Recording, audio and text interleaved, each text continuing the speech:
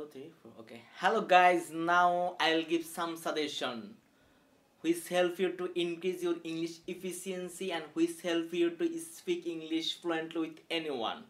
First and fifth condition in our country, if you want to sustain in this world, or if you want to cope with the generation of this world, of this globalization, firstly you have to know the English.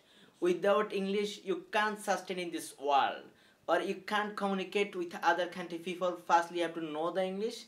Now I'll give some suggestion. Now I'll provide some instruction which help you to increase your English efficiency. First and fifth condition that we know the rule but we can't apply. First and fifth condition, whenever any student or any friend you get, you try to communicate with him or her by English. But I know that first time, if anyone mockery, if anyone laugh with you, please don't think about it. Don't think about it, or don't think what said.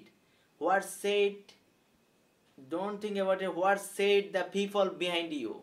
For today or tomorrow, one day, whenever you are a good speaker, obviously they will appraise your attitude, they will appraise your English style or speaking style.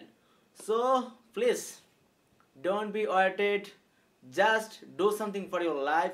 If you want to be sustained, if you want to cope with the generation, or if you want to be win in this world, firstly know the English and join our coaching center.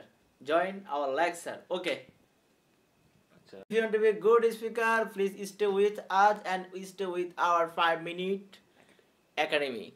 Just subscribe our channel. Okay, see you. For be a good speaker, please subscribe our channel. Okay, see you. Goodbye.